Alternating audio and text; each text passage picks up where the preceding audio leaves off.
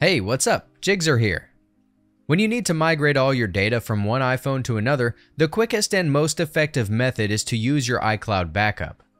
In this video, I will show you how to create an iCloud backup on your old device if you don't already have one, and how to transfer it to your new iPhone. Let's go. If you already have an iCloud backup, you can skip to the next timestamp to start transferring your data. Otherwise, check to see if your iPhone is backed up to the cloud. Open Settings. Tap your name above and select iCloud. Go to iCloud Backup and see if it's enabled. If it is, check the date it was last successfully backed up. For your reference, you can also open each backup from the list below for more detailed information. If you think your backup is out of date, click Backup Now to create one manually. But what if you don't have enough iCloud storage to store your backup file? Fortunately, Apple provides temporary iCloud storage to store your full backup in preparation for transferring it to another iPhone. To get started, navigate to General Settings and browse to Transfer or Reset iPhone.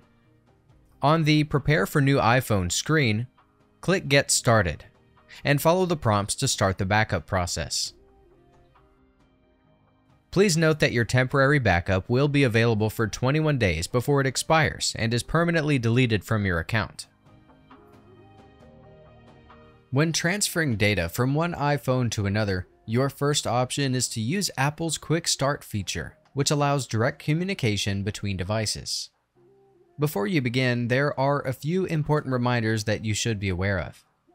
First, Wi-Fi and Bluetooth connections are required on both devices. Also, keep in mind that you won't be able to use your devices for several minutes while the transfer is in progress.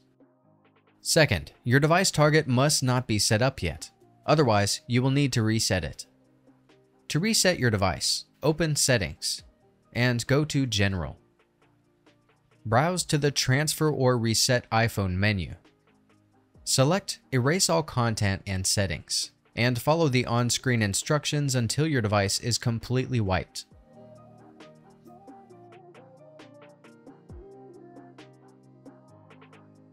Finally, you can charge both devices during the transfer.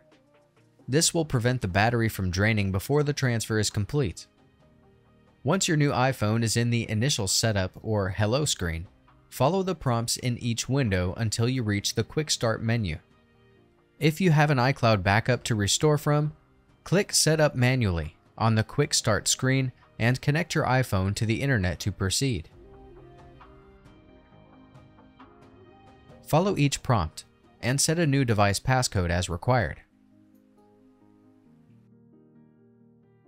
On the Apps and Data screen, select Restore from iCloud Backup and enter your Apple ID credentials. Provide the two-factor authentication code sent to your trusted device and agree to Apple's terms and conditions.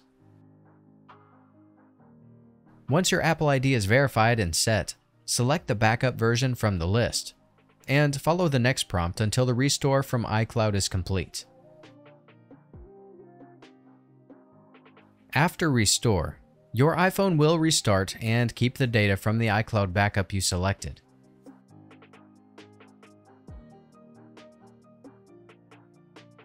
That's it.